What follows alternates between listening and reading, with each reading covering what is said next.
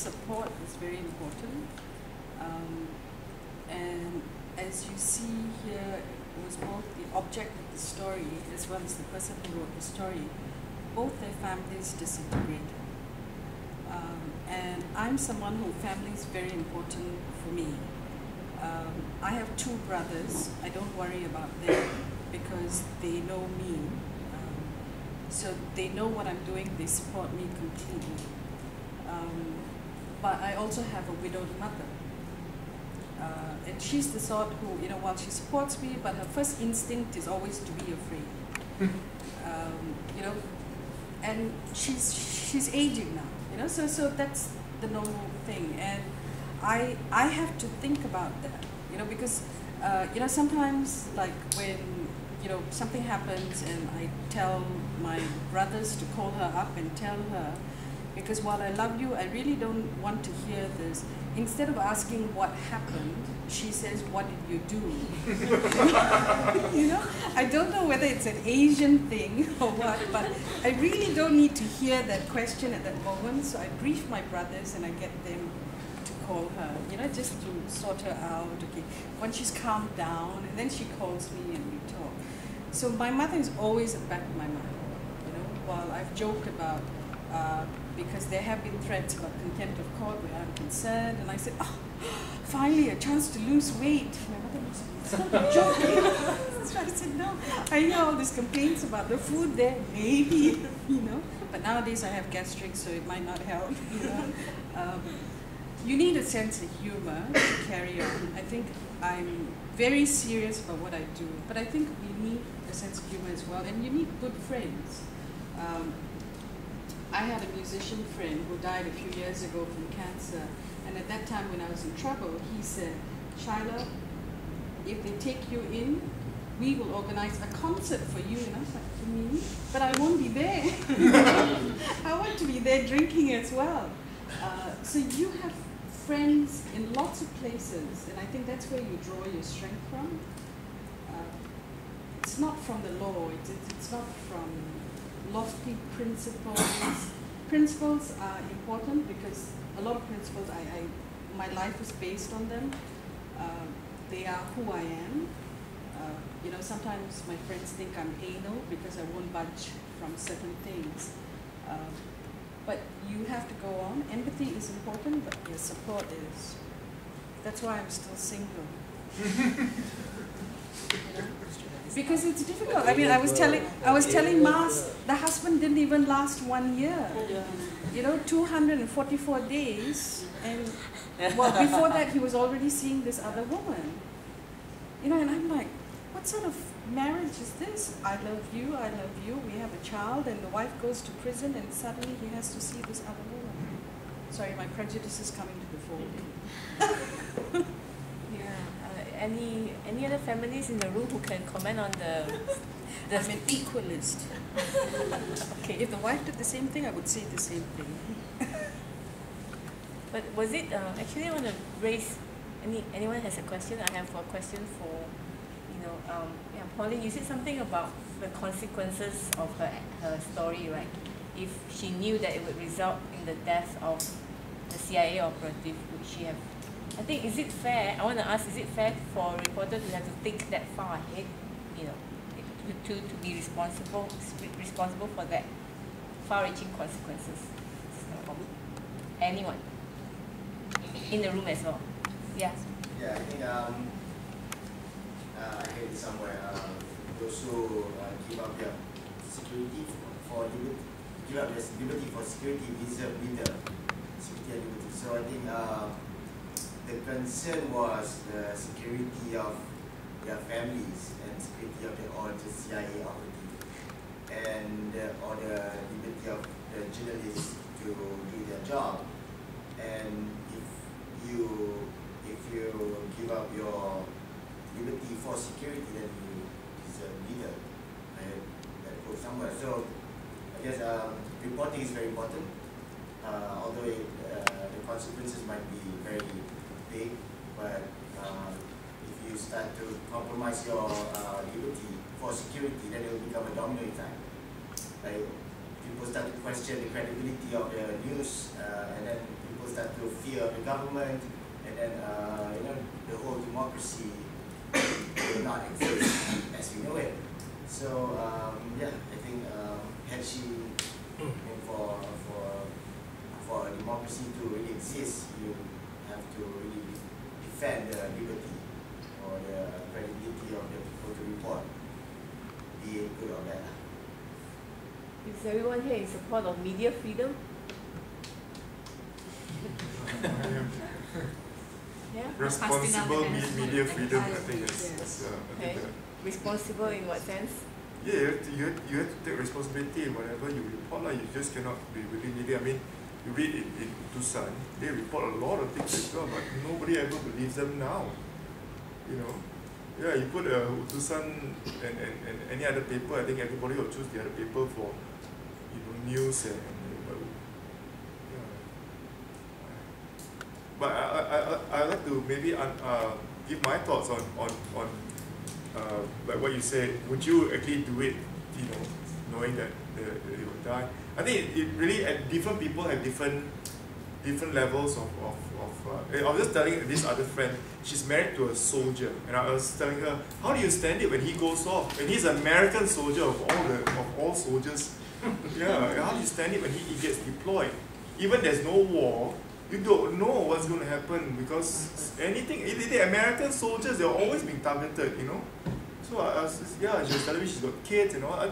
You know, I think she must have figured all these things out before she got married to him. It's not like suddenly he's a soldier. But I suppose they also would, you know, also think that same way as well. You know, this job, I could die.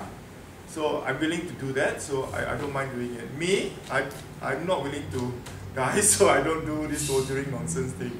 I do something else. You know, I think different reporters will do different things, I think. Yeah. So should Rachel be blamed for the CIA operatives' death? I don't think so, and I don't think if she, you know, if it even bothers her that much. I think, if not, I think that she would not have. You're reporting, you're exposing a CIA agent, you know. Yeah, you really. Well, I think what you should have thought that far already. It's not that she's the first one to expose an agent. There's so many other people who expose agents, and you know, and other governments will come after the agents, and agents do die. Nicole? I will absolutely not say that the death of the CIA agent was a direct result of the reporting of certain thing. She reported, but when she resigned from her CIA spot, her security to her personal data was released by the CIA themselves. And it should have been the responsibility of the CIA to protect her after such release, because she worked for the CIA. And it's the obligation of the CIA to protect her till whatever consequences. So it was the failure of the state that led to her death, and not the direct result of reporting. You can't blame journalists who expose certain stuff. So I would absolutely say it's the direct result of the state to not protect its government servants. Amen. No, I think someone else pulled the trigger, right? Yeah, it was a right-wing guy. It's always a right wing. I think to pick up Yes, that must. point, in law, right, what we have is called foreseeable consequences. So you're only liable for things that you possibly can foresee, right? So in this case, I would think that even the judge would not think that she would be liable, because there's no way you can foresee that she would die. She may lose her job, possible, right? Her husband may divorce her, whatever is possible. But I think this is beyond something that anyone can foresee. So I don't think she should be liable. And I do like your point, you know, about how, you know, it was the government actually who, you know. But also you could also argue that she resigned, and she resigned knowing the consequences of not receiving the support. So she could, you know, we could also say that one factor would be she knew what she was getting into by resigning. Yeah. Yes, Mas. You know, earlier people were debating about whether to publish a story or not, or whether to pursue a story or not. And I think like the concept of minimizing harm, right? I think that's something that in a lot of the codes of conduct of journalists, that's something that's very paramount. Journalists are supposed to, at any cost, try to minimize the harm, whether in getting the story or as an as a product of, you know, writing something. But of course, I think you cannot foreseeable consequences. You can only predict so much, right? I can walk out and die. I don't have to have a job as a CIA covert operative in order to be dead in an hour. For me, personally speaking, one of my principles if I approach a source is to brief them of the consequences. For me, personally, no story is worth where someone is harmed in the process of getting a story or publishing a story. So I always let it have them basically the full details. This is what might possibly happen to you if they ever find out. Not from me, but some other means. And if they agree to it, then I use them as a source. Otherwise, I don't. Can I just throw something because it's somehow related? You remember the rape of the Penang girls in Sarawak, right? What would you do if you were in that position? Because in many ways, you have to fight against the state. You know that the police, the loggers, whoever, bring them to Kuala Lumpur, have a press conference. The threat against not just you, but against the security of the people as well that you brought the sources. So I want to throw it up to the journalists who are here. I think to let them know what would happen, what is the worst scenario, would let them to give them a choice, to make an informed choice whether they want to go for it or not. Because as a journalist, we can go as far as let your voice be heard and let people know about your story, your suffering, but we cannot decide what is your life afterwards. So without knowing the consequences of your choice, I think it's unfair to the person, to the subject and also to the source. So we have to let them know what would happen to them. If they are not willing to go for it, then I will not do the story. Because a story for me is, they are more important than a story. Because their life is a real life. They are not numbers, they are a person. So if they are not willing to go for it, then there's no point to do the story. Sometimes when where I work, we have this policy that if someone's going to make allegations against someone else, and if it's a complaint of impropriety or some sex offense or money, our way of covering ourselves is to ask, have you lodged a police report? Not that people don't lie in police reports, but that's there.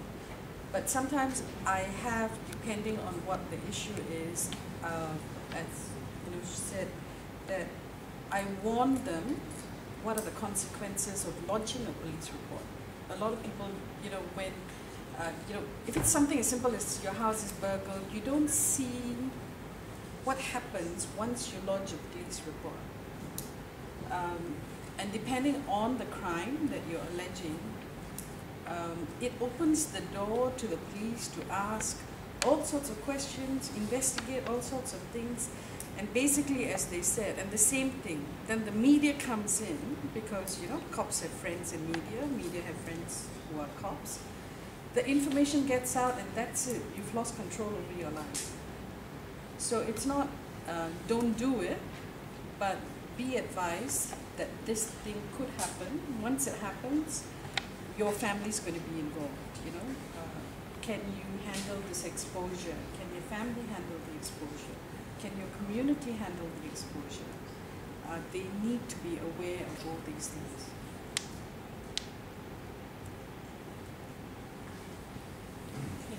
Any other questions? Right. How many of you love journalists more after this? Yeah, see you in a different light. Ready to stand behind Shala if she gets in trouble with and put public pressure. That was what was mentioned in the movie as well. They sensed that public pressure was waning and they needed to continue doing it. Yeah. So that's very important. If I may make a comment, I am just curious how much the public supports an abstract concept, an abstract freedom like this. think it was back in 1986, the Star went on a campaign against the OSA, and to the extent that even the Star journalists were having placards. But I wonder how much of the public were really behind it, or aware of the importance. Sometimes in the end you wonder, like for example, elections or people's decisions are made on so-called bread and butter issues. And these kind of abstract concepts of freedoms like confidentiality of certain resources, or even official secrets, or even for that matter, ISA. Here we are talking in this nice middle class environment, intellectual, But for ordinary people, I'm just wondering, I'm just throwing it out in the open. How much are we in reality here? Of course, to us as journalists, these are very important ideas. Official secrets, ISA. I'm just worried. I think it's a chicken and egg issue as well, right? Because the media haven't been allowed to talk about freedoms for a long time. It's still pretty much a taboo word.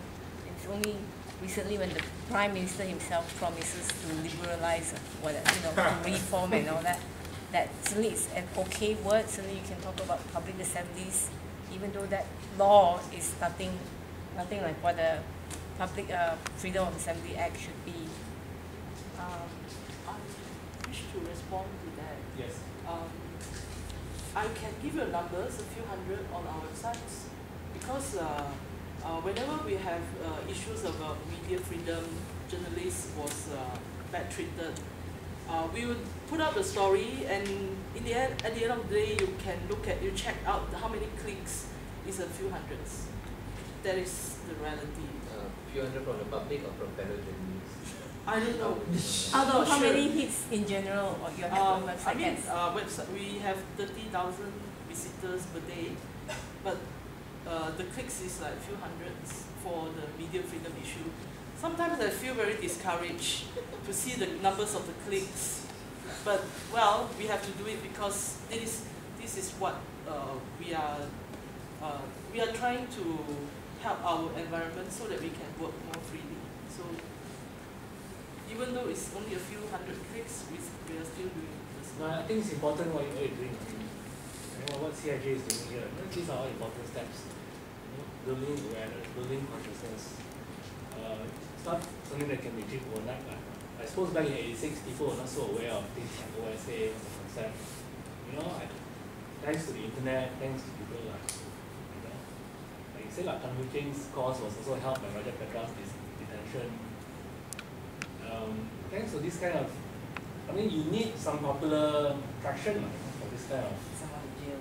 rather than just abstract freedoms, as I said. So as I, but these campaigns are important. That we have to one keep on thing, pushing. when we send 80 over opposition to Parliament, and then they said that they are going to have this caucus for media freedom, but we never realized there is no caucus yet until now. It's already almost 3 years. So we are talking about, sometimes I meet a few of them who say they promised they want to have this caucus.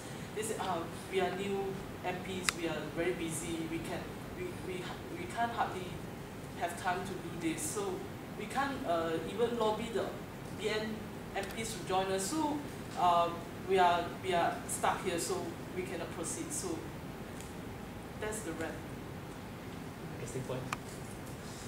I do agree with your point. I think, like I say, coming back to my point on how they don't, the members of the public don't really understand what we do, right? So if they don't understand what we do, how are they going to support us, right? And that reminds me of a case where I think there was a RTM reporter who did a documentary on Bakun Dam, and he was sacked as well. And apparently only 80 people turned up to support him, and they were just fellow journalists. Right, that's what I heard. They protested that, but 80 over something, which means the mass public did not support, or did not understand the importance of it. So I guess that's what I do as in the education line, to educate the students so that they can educate their family when they go back home. Yeah. So that's one way. The best way would be through the media, but then the media is tied, as Shaila was saying, by the Yeah, parliament. but you know, there are different ways. You know, I always say that more ways to skin a cat than just going straight for it. Sometimes, as you say, these issues are abstract, but if you can put them down into language or words or instances where people can relate to and understand, then I think it comes down to that. Like a lot of times when you go and ask people information, they say, "Oh, I want to be an anonymous source." For this story, it's like a culture. Yeah. I don't know what movies they're watching or whatever it is. They want to be an anonymous source. Like, why? So I said no, and I need to educate them on when I would use it. So I said, sometimes people want to go on the record. And then I tell them, maybe you don't want to be named. Think about it. Then I tell them what the consequences are. But a lot of people want to do that. They want to go, off the record. So I think but why? Yeah, just to add to some context to the story, I read this blog by a freelance journalist who freelanced for BBC. She's mentioned that she was trying to do a story in a blog about the EPF, the extension to the age of I think 60 or 65. But she said even then, people are so reluctant to come forward. It's just a story. It's as simple as EPF extension. What are your opinions about it? And people are just so afraid to express their opinions. They're afraid that they might maybe give the country a bad name, or they might say something stupid. People have been so scared of saying even something as simple as an EPF extension. So that's how bad it is. You know how bad it is? There was a bunch of students here who got scared. They left. They left. They were afraid to be associated with Annexe Gallery because of the sexuality merdeka and ambiga and per se be illegal. That was the whole bunch. But shouldn't they find that out before they do, right? I don't know why suddenly. What triggered in This was on the itinerary. But what triggered that they suddenly left? I think it was all the F words who were. I was thinking, it could be that, the F words. They felt uncomfortable. The idea of human rights is. F word, they do more on the internet than just. Yeah. Come on.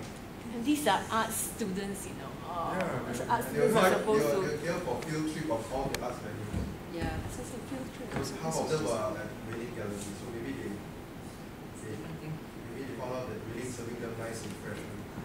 No, I think Malaysians we are just afraid of our own shadows, seriously. Exactly. So half the time I feel like counseling people, and I just want a story.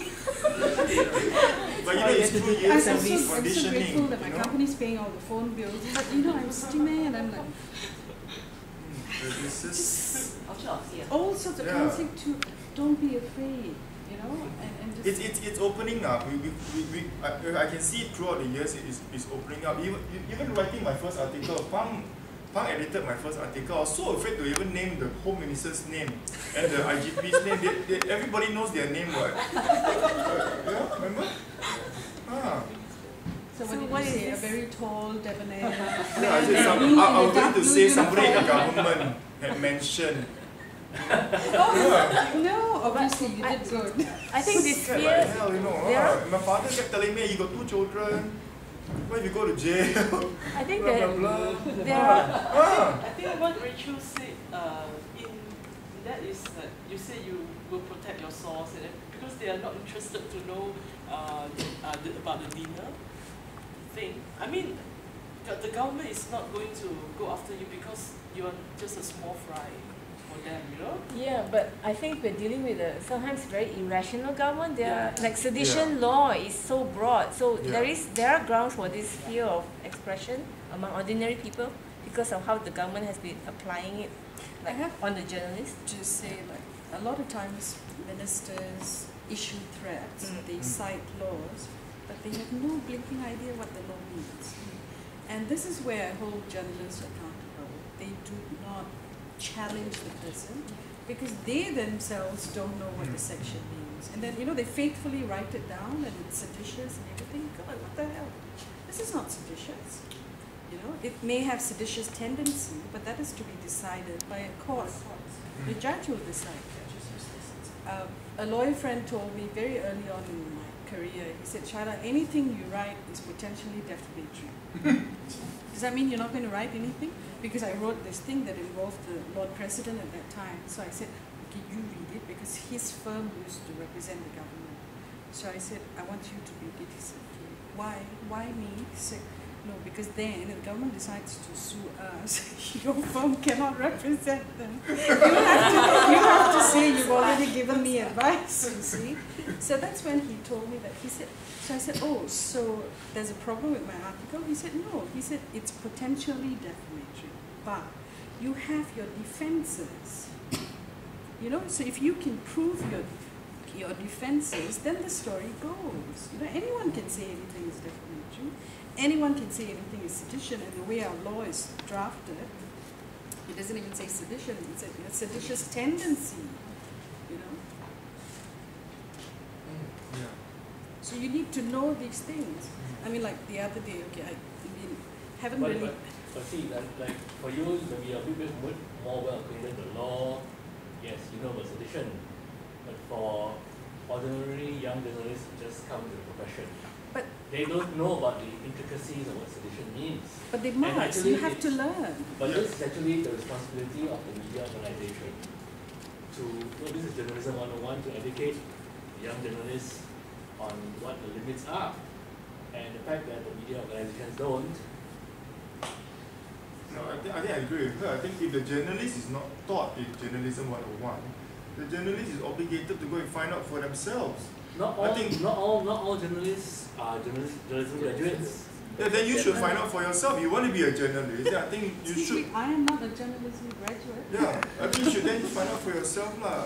You know, I think one big issue I see a lot of misreporting is where you talk about Islamic issues. Okay, some minister or some person, you know, will stand out there and says, according to Islam. What does that mean? You know, so you should ask, because Islam has different levels of where you give credence to, you know, credibility of the sources.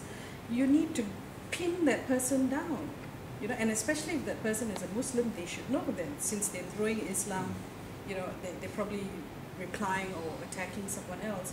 Is this from the Quran? Is it from the Hadith? You go down, you know, you pin them down. You find a lot of time they don't know. Is this something they heard while drinking coffee somewhere? You know, so you need, whoever is standing up there and speaking, and especially any public official, you have to make sure that they know